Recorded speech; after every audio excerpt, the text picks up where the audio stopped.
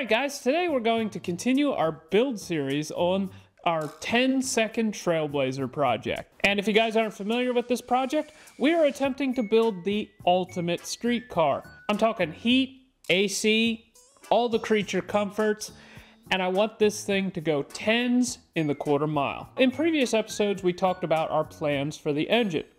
As you guys may or may not know, this is the factory chassis for the Vortec 4200, and that is definitely one of our favorite engines to mess with on this channel. We plan to install an 80mm turbo with an RTEC turbo manifold and a custom forward-facing intake manifold. But people are often very fixated on the engine and how much horsepower it makes, and they overlook other parts of the vehicle that are also very important. Things like the transmission or the torque converter can totally change the driving experience of the vehicle. And you should really think about upgrading other components if you're planning to add horsepower, like the drive shaft, or the subject of today's video, the rear differential. Now, these cars came factory with a Chevy 10-bolt rear end, and we've used Chevy 10 bolts in the past with decent success. Now, 10 bolts came in a lot of ring gear diameters, and you can think of the ring gear diameter as sort of the general strength of the rear. So if you have something that's like a 7.5, they're generally pretty weak. On the other hand, if you have something like a 9-inch, they're very robust. Or if you're way off the deep end and you're making crazy horsepower like the guys at the Cletus McFarlane YouTube channel or the Steve Morris YouTube channel, you'll see that they're going to 11-inch and 12-inch ring gear diameters just for the additional strength. In our case, we're going with a Chevy engine, a Dodge transmission, and a Ford rear diff. So we got the big three covered, and we're combining it all into one vehicle to build, hopefully, the best street car. Now, as you can see, we've already removed the rear diff from this vehicle, and that's because we are in the process of converting it to the Ford 8.8, but I wanted to briefly talk about the suspension type that is underneath the back of this vehicle. Now, it is very popular in drag racing to see a car converted to what is called a parallel four-link. Basically, how this is set up is there are two top bars and two bottom bars that go forward in the vehicle, and it is really useful for drag cars because you can change the angles on these two bars, and it will sort of change how the car reacts and how it loads the tire on the launch and down track. So a lot of times you'll see these brackets with tons of holes in them on the top and bottom, and that is so that they can make them adjustable like that. Now, most of the time, if you see a four-link on a factory vehicle, it is what is called a triangulated four-link. This is sort of like what you would see on like a Chevelle or like a Fox body Mustang. These are also a great suspension type, but on more serious drag cars, you will almost always see a parallel four-link, and many times guys will take their triangulated four-link cars and convert them to parallel four-links. What's kind of cool about this vehicle is it has a parallel four-link from the factory. And while it doesn't have much adjustment, there's only one hole that you can choose from in the front, it's actually not poorly set up as far as bar angles go. Now, I want to give a big shout out to the guy at the Coastal Racecraft YouTube channel.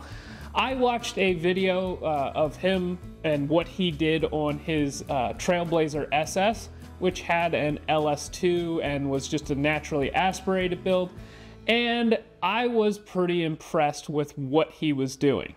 And we're going to majorly sort of emulate what he did there on our Trailblazer setup because it's working pretty dang good. What he is doing on his Trailblazer is he's still using the factory four-link, but he bought some brackets from the folks at PCM of North Carolina, which allow him to change the lower bar angle. Now, what he is able to get out of his Trailblazer is a 1.38 60-foot, and this is actually the same 60-foot as what my wagon is doing, and we don't plan to make this thing anywhere near as fast as my wagon. So I'm going to link him in the description and probably in one of the corners up here.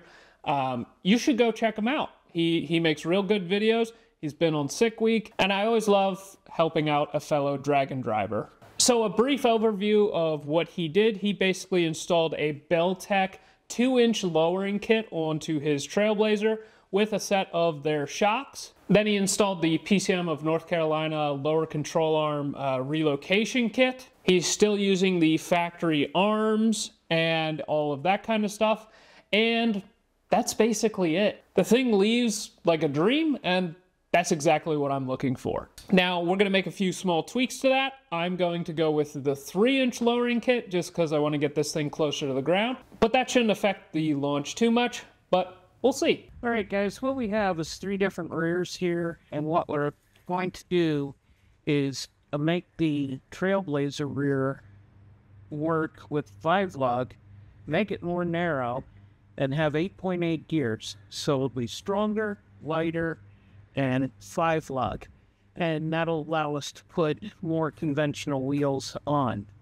One of the things that we know is that an Explorer rear has an offset pinion because there's a short axle and a long axle. With the axles pushed all the way in without the brake drums on, this is 59 inches. The factory Trailblazer rear is 66.5 to 66 5/8 of an inch wide.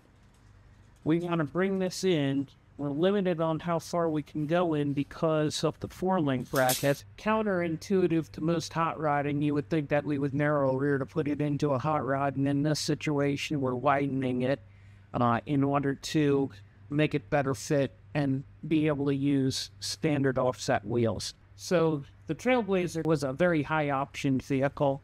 It had a lot of extras, heated seats, sunroof, a lot of things like that. Well, in addition to that, it had a towing package. So when that trailer package was purchased, they typically came with a lower set of gears, and coincidentally, this has the 373s, which would be associated with the towing package. Most of the Trailblazers came with 342 gears, so we want to get rid of this 8-inch. We want to go to an 8.8, a lot better gear selection, better axles, just all around better. It's more narrow, it's 5-lug. Everything about it's going to be an improvement for the hot rods. So what does 8.8 and 8-inch mean? That means the diameter of the ring gear on the outside diameter is 8 inches versus on this it's 8.8 inches. So it's significantly stronger, and it's not proportional to the diameter inches, but the strength of that is going to be probably about 20 to 25% stronger, not 10% stronger. It is a very significant change to have a diameter change on the ring gear. And the posi unit in this is a full clutch posi, which is much better, whereas the GM rear has what's known as a govlock. It has to rotate a few times before the rear will lock up the 2 axles together.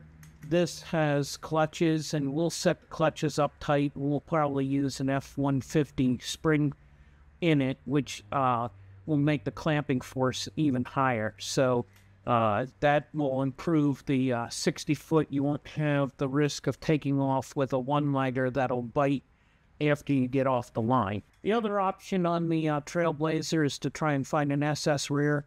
They're like hen's teeth, very difficult to find, 8.6 gear. We think this is a better solution for building a hot rod that's on the low down, bucks down effort, and the 8.8 has a outstanding reputation for strength.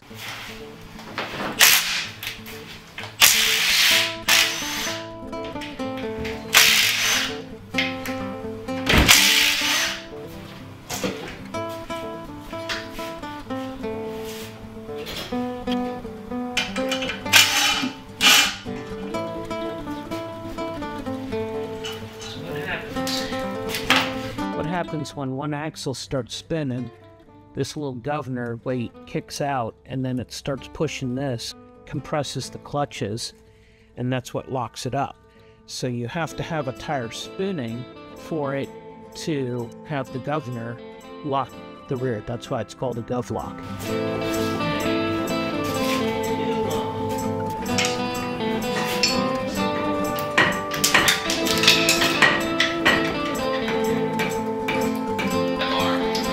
Try this trick right here. Take a quick clamp. One of these. Put it on the center of the axle. Yep.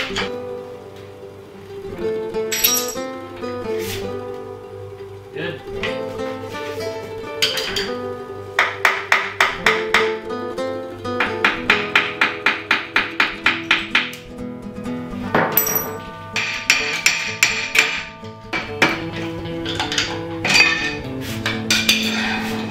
So when you compare the GM axle, which is 30 spline, to the Ford that's 31 spline, you think one spline's not that much, but if you measure the diameter, there's about 60 thousandths more diameter on this spline. That's roughly 10% stronger. No, Calvin and his tuning abilities, we're gonna need that.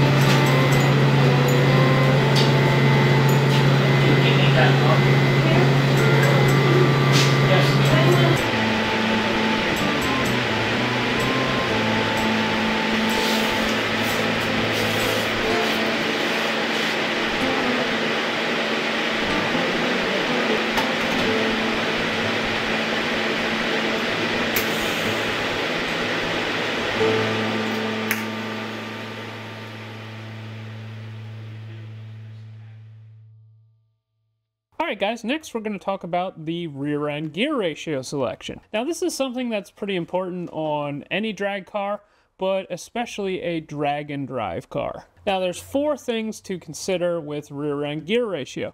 And the first thing is you have to see what's available for the rear diff that you plan to run. In our case, we want to run a Ford 8.8 and we want to run a factory gear set because of expense and the reliability that we've seen in the past. So for us, the gear ratios we have available are 273, 3.08, 327, 355, 373, and 410. Now, the next thing that you need to consider is starting line ratio. Now, some of you might be wondering, what the heck is a starting line ratio? Starting line ratio is calculated by taking the launch gear ratio in your transmission, usually it's first gear for most guys, and multiplying that by your rear end gear ratio. Now, there's a lot of charts out there that will sort of recommend a starting line ratio for the weight of the vehicle and the stroke of the crankshaft. You kind of have to take them with a grain of salt because most of them don't mention anything about tire height. Tire height will have a great effect on how the car behaves off the line because if you go with a shorter tire, it will act like a higher numerical ratio. In our case, we plan to go with a 28-inch tall tire, which is a pretty normal tire height. So I'm going to assume that most of them are built around a 28-inch tall tire. The chart that I found said for a 4,500-pound vehicle and a 4-inch stroke, you should target a starting line ratio of 10.25. Now, as I've mentioned a couple times, we're running an 8 HP 70 transmission in this car. The first gear ratio on that is 4.7 to 1. If we take that 10.25 and divide it by our first gear ratio, we should get a recommended rear end gear ratio from that, and that comes out to 2.17. Now, There's probably some manufacturer somewhere that offers a 2.17 gear ratio, but I don't want to go 300 miles per hour with this thing, so that's not going to work. Luckily, with the 8HP70, we have the option to leave in second gear. With the Max ECU firmware flashed onto the TCU, we have the ability to trans brake in second gear. The second gear ratio of an 8HP70 is 3.14 to 1. So if we take that 10 1/4 divided by 3.14, that comes out to 3.26. This is a little more reasonable, but as we will find in the other things to consider, it doesn't really jive well with them either. The next thing to consider is the RPM through the traps. Now, typically you want to target the RPM through the traps to be around the power peak of the engine. This way you get the most use of your power band through every gear, and it will usually result in a car that accelerates better and cuts better ETs. Now, in the case of a car that we want to go 10.00, they usually trap around 130 to 135. Being a turbo car, I expect this thing to top end charge a little bit more, so we're going to target 135. Now, with the engine that we're using, the target RPM is going to be 7,500 RPM. And as I've mentioned, we're going with a 28-inch tall tire. So if we do some calculations based on gear ratio calculators, they're commonly available, look one up. Don't forget to include converter slip. In our case, it's 0 because we have a lock-up torque converter and it will be locked up. So the gear ratio required to go 7,500 RPMs and 135 miles per hour will be 4.62 to 1. So as you can see, our starting lane ratio needs and our through the traps needs, they're pretty different from one another. We're going to go with a 4:10 ratio because it's sort of in the middle of the two, but it's possible we may have to tweak on this in the future. We'll have to see how the car launches and sort of make a decision from there. The last thing to consider on a drag and drive car is going down the highway. Now, some people like to cruise down the highway at a higher speed than others. We usually cruise around 60 to 65, but I'd love to be able to get up to 70 miles per hour comfortably, especially in this car since I plan to drive it on the street quite a bit. If we use those gear ratio calculators that I talked about, and we consider it with a 0.67 overdrive, which is the 8th gear ratio on the 8HP, at 70 miles per hour with a 28-inch tall tire, that is 2,300 RPM. And this should be a dream going down the highway. It should be nice and quiet, shouldn't drone too much, and it shouldn't have the engine lugged down, but it should be right in a good RPM range where the engine is happy. And so I think a 410 is going to work out great for going down the highway. Alright guys, I hope you guys enjoyed today's video on how to build the ultimate rear end setup for your drag and drive car. We still need to get this thing the rest of the way assembled and thrown into the car, but that should give you the basics of how to do one in yours. Make sure that you like, comment, and subscribe, and we will see you in the next one.